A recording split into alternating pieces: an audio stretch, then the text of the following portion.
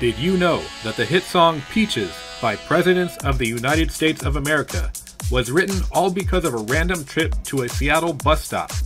Or that lyrics to one of the band's biggest hits were inspired by a time lead singer Chris Ballew took acid? What about the music video that MTV refused to play because it was too dark and disturbing? Stick around as we answer these questions and more on 10 Things You Didn't Know About the Presidents of the United States of America's self-titled album. Number 1. 5 strings. The band perform with just 5 strings on their guitar. No, I don't mean the guitarist simply removed a string and called himself Keith Richards. I mean they collectively play with just 5 strings among both guitars. Chris Ballew on what he calls the 2-string bassitar, and Dave Dederer on the 3-string guitbass. As Chris Ballew told the Chicago Tribune in 1996, "Between Dave and I, we have 5 strings, and you can make the most complicated chord in the world with 5 strings. We just have to cooperate with each other." Chris would later go on to tell Noise Trade in 2013, "By now, I am so used to playing 2-string instruments that I don't remember the headspace I had when I wrote on regular instruments. It just seems completely natural now. In fact, I wonder why people don't actually just learn on a 2-string or 3-string. It's so much easier. I have also come to learn about the origins of rock and roll music and the African banjo. The idea of using fewer strings connects what we do back in time to the roots of rock and roll in Africa." Chicken corn, so the corn can grow. Hey, hey, when chicken corn on the corn can grow, mama. Hey, Number 2. Anti-grunge.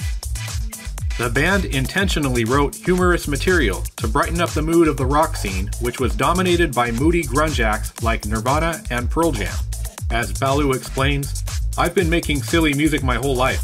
I've also been making serious music as well. I have a lot of different colors in my paint box. But I do remember a distinct feeling that the scene needed to be lightened up a little bit. And so it felt like it was time to bring out my silly stuff and see if it would be well received in that environment. I do remember watching the MTV Music Awards in 1992 or 1993 and thinking that the scene needed a little bit of a smile." Number 3. Inspired by the Buzzcocks. The President's hit song Lump was partially inspired by the Buzzcocks. As singer Chris Ballew explains, "In the beginning it was me trying to write a Buzzcocks song. I guess I still channel them a little bit whenever I play it."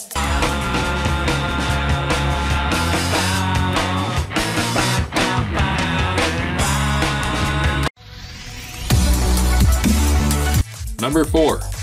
Energizer Presidents. They keep going and going and going.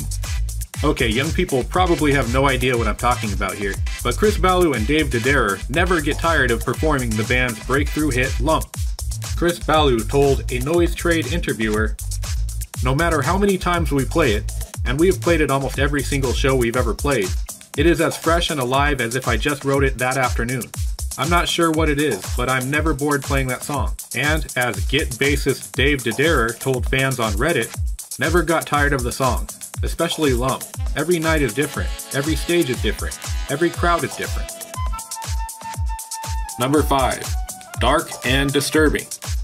MTV refused to play the original music video for Lump because it was allegedly considered too dark and disturbing.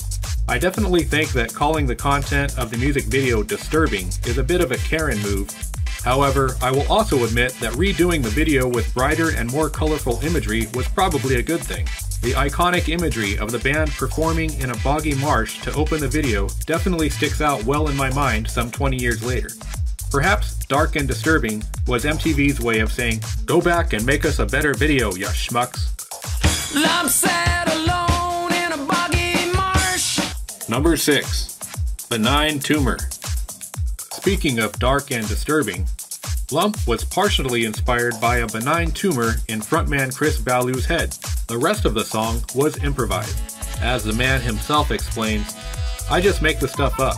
That's the magic of writing songs. You don't really have to explain."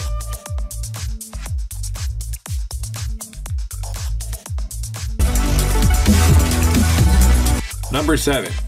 True Cat Stories. The quirky hit song Kitty, which was originally titled Kitty at My Foot, was based on a true story.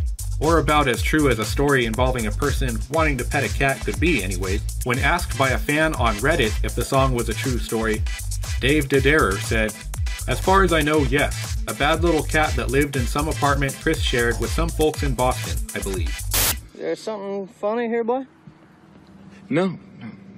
Well, then why are you laughing, Mr. Larry Johnson? All right, meow, where were we? I'm sorry, are you saying meow? Am I saying... Kitty, yo, gonna spend the night. Fuck you, kitty, yo, gonna spend the night. Fuck you, kitty, yo, gonna spend the night.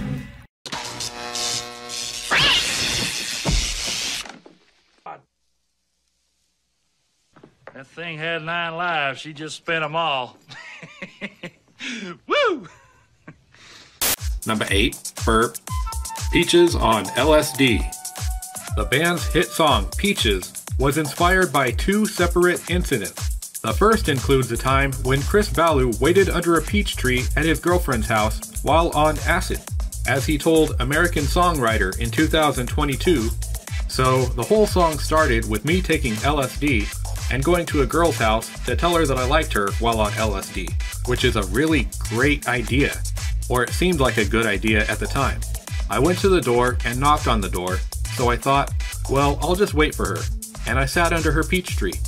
There were peaches that had fallen that were in various stages of decay, and of course, in my state of mind that I was in, I just started diving in and squeezing the peaches and mixing it with my desire for the girl, and the desire for the peaches and juicy weirdness and ants crawling all around. But she never showed up, so I left. But the song didn't really come to life until much later. On the beaches, what else is in the teachers of peaches? Huh, what? I kind of like to imagine the scene from The Shawshank Redemption where Andy Dufresne is talking to Red and he says to him, "If you ever get out of here, Red, there's a place out in the countryside next to a long rock wall. And inside that rock wall, you'll find a container that has no earthly business being there. And inside that container, Red, you'll find a sheet of paper cut into tiny little squares. I want you to put one of those squares on your tongue, Red, and you can sit there under the tree and eat all the peaches. And remember that hope is a beautiful thing. Hope can set a man free."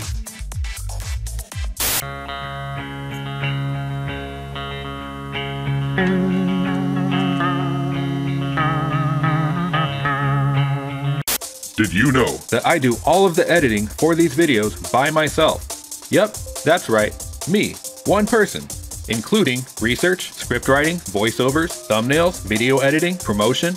It's a lot of work and requires a full-time job for one person to handle, which I don't mind doing because I love being able to express my humor while also talking about the music that I enjoy. However, it would also be great to have some help improving my content, and that's where I need your help. The easiest way to support this channel is to click the like button. This will help the video get shown to more people. A better way to support this channel is to subscribe and hit the notification bell.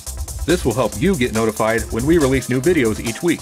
And if you really want to make a big difference, check the description of this video for more ways that you can help this channel grow and support the creation of new content.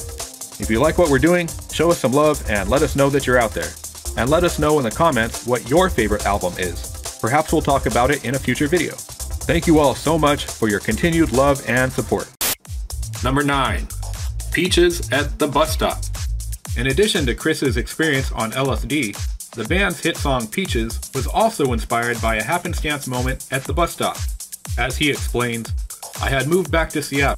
I was waiting for a bus and a disheveled man in an oily overcoat with a big beard, who I assumed was, homeless, came shuffling by the bus stop and saying under his breath, 'I'm moving to the country, gonna eat a lot of peaches. Moving to the country, gonna eat a lot of peaches,' over and over as he passed by. If I wasn't waiting for that bus on that day, or he didn't walk by saying that song wouldn't exist, I don't think. It's crazy how things can line up or not line up. Who knows what songs don't exist because of whatever didn't happen." Moving to the country, I'm gonna eat a lot of peaches. Number 10. 2 songs in one. Although the lyrics for Peaches was heavily inspired by Ballew's experiences, the song as a whole was a product of teamwork. As Chris told American Songwriter, The other twist of the song was all I had was verse, chorus, and then Dave Dederer, the guitar player for the Presidents, came in and wrote the outro part. So it really is kind of two songs welded together, and it kind of sounds like that because we virtually stop and start a new rhythm for the outro. So I love the song for that reason, because it's a really great representation of me and Dave as co-writers of a song, and the song became one of our big songs. Biggest, really. So it was nice to have both of us involved in something that became so synonymous with the band. You know, it really is nice when you can have two artists come together to create something new. Kind of like this. So you think your kung fu's pretty good, huh? I want to fight your brother. Him against me. Let's kung fu!